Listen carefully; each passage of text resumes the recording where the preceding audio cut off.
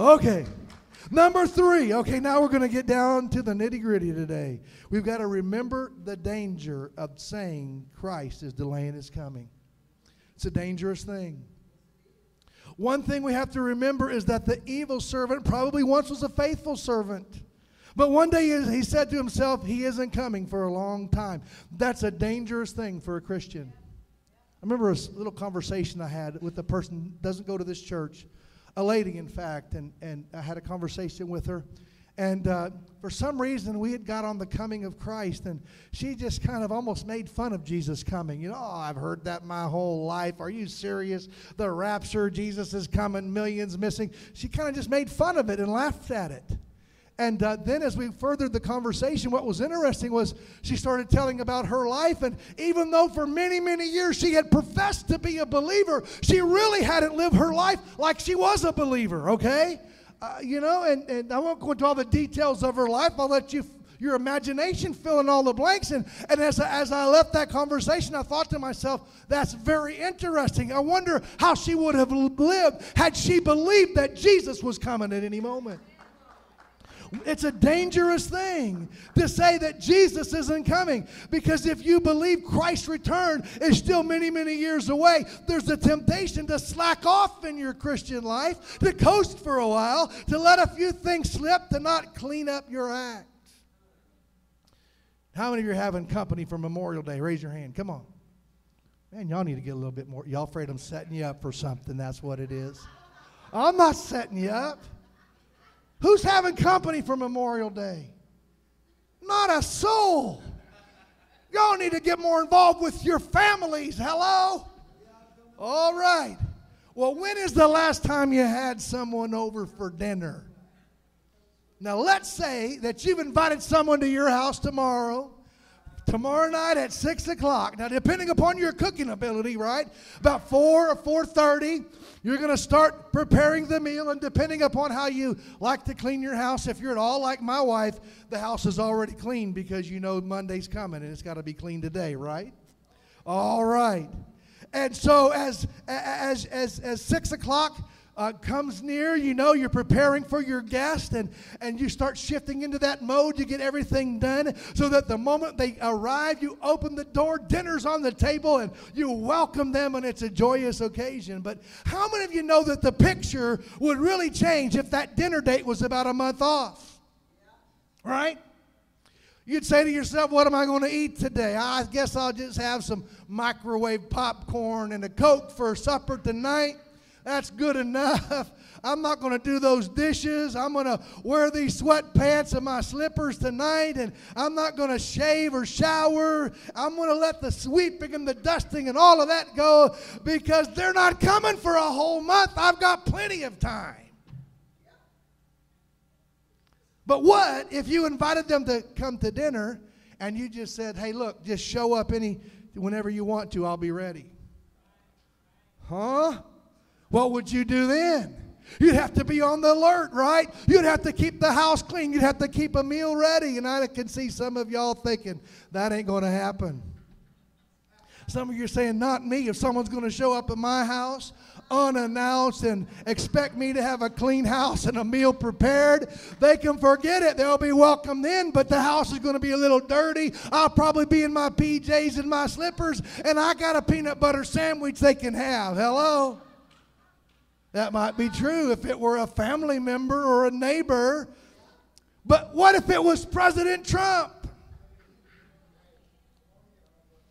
Some of y'all are saying, I wouldn't let him into my house. Okay, what if it was Obama coming for a visit? What if he called and he said, listen, sometimes this month, I'm going to be there, the president or some important person like that, and they said, I'm coming over for dinner, and I'm sorry, I can't be specific about when I'm coming, but just have everything ready. I'm going to be there with all my photographers that's going to make Frontline news all over the world. How many of you think your house would be clean? How many of you think there'd always be a meal cooking? You'd be ready at any time. Come on. Listen, if we'd be willing to do that for a celebrity down here, how much more should we be willing to do that for Jesus Christ, the King of Kings and the Lord of Lords? Amen. Jesus said we've got to be ready.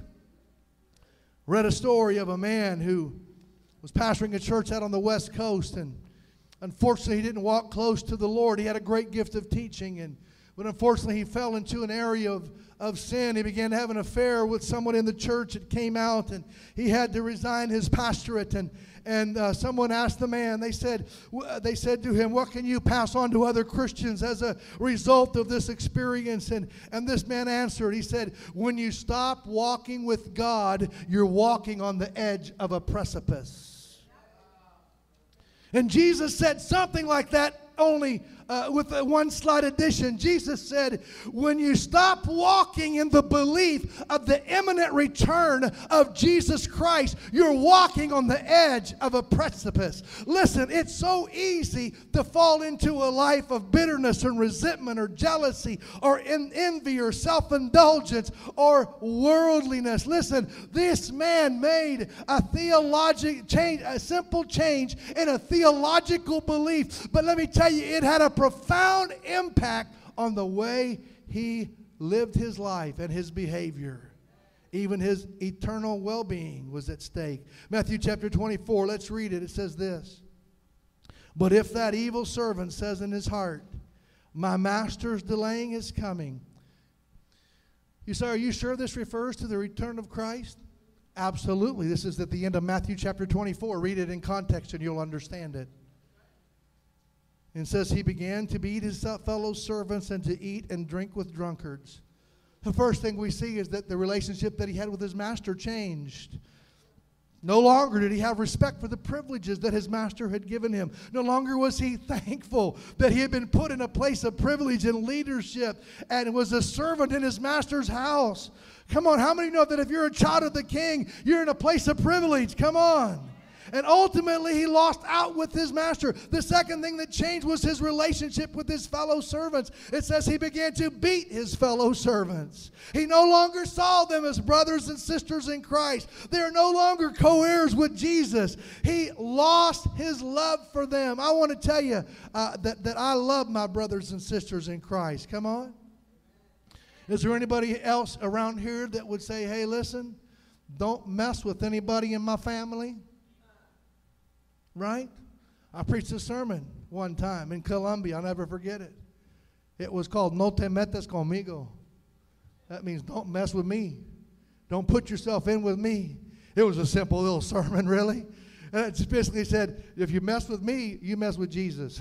If you mess with me, you mess with God the Father. If you mess with me, you mess with the Holy Spirit. If you mess with me, all of my friends and family going to be praying. If you mess with me, you take on the whole church of the Lord Jesus Christ. Come on, somebody. I'm proud to be a part of the kingdom of God. Somebody say, give the Lord a big praise today. Amen.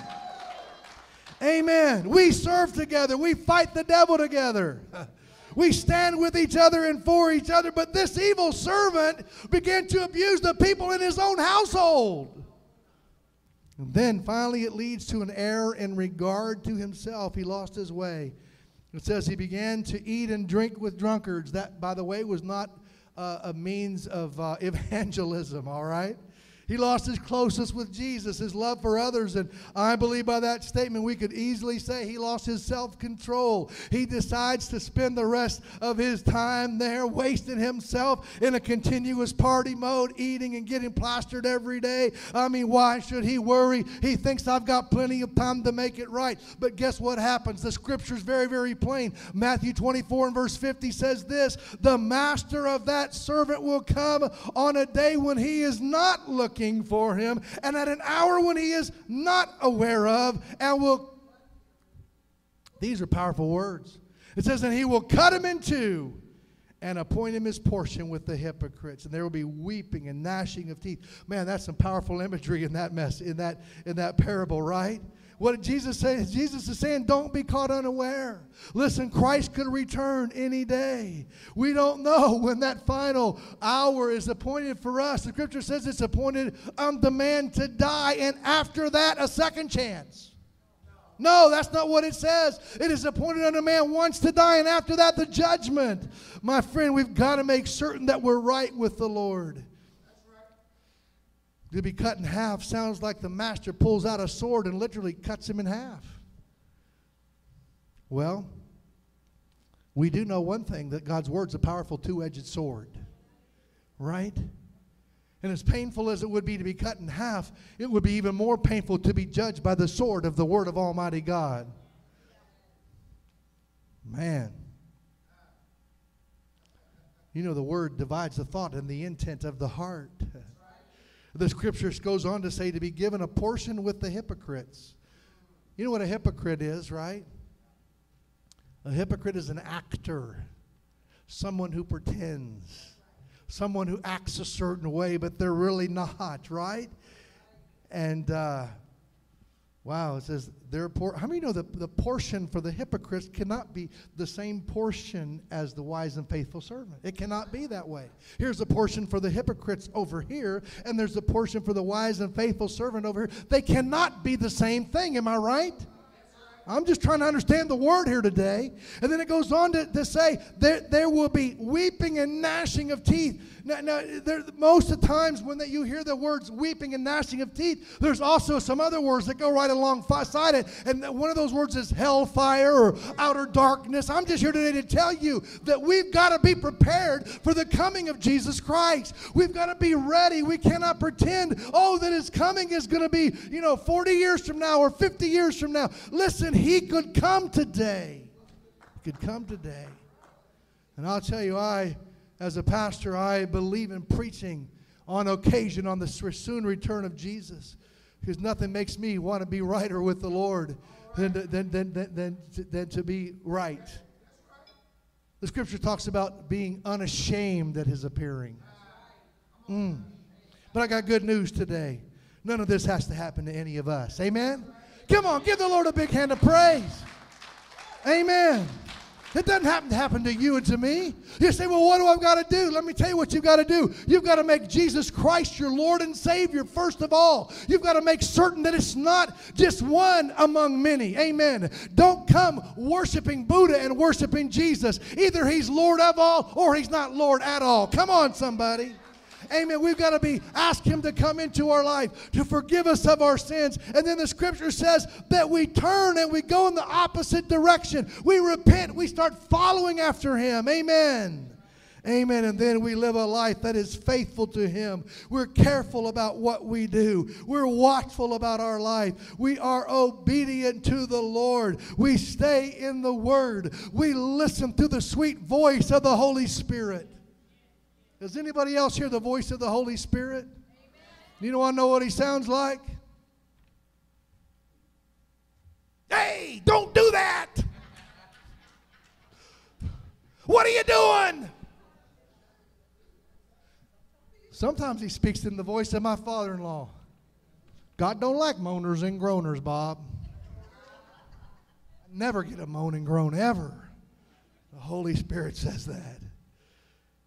But let me tell you, when you live your life that way, here's the end result. Matthew 24:47. Come on, get ready to stand tall today.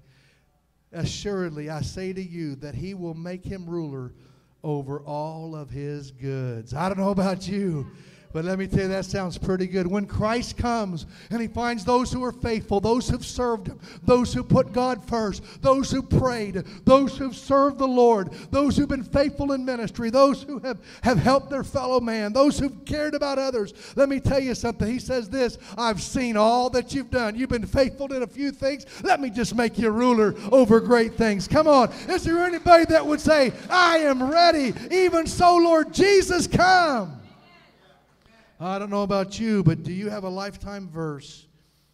We were in the car the other day, and we were talking about that, and I tell you what I believe my lifetime verse is. I don't know if I picked it or the Lord picked it for me, but here's my lifetime verse. Be steadfast, immovable, always abounding in the work of the Lord, for you know that your labor in the Lord is not in vain. Amen. That's my verse. Amen. It's in 1 Corinthians chapter 15. But let me tell you something. That's who I want to be, faithful and a wise servant. Amen. It'll pay in the end. It'll pay in the end. I've never heard anybody at the end of their life say this, oh, I just wish I would have just spent more time at the office. I wish, bring me my 401k. I want to look and see how much I've amassed. Does anybody ever say that? Please, just take me back to my house.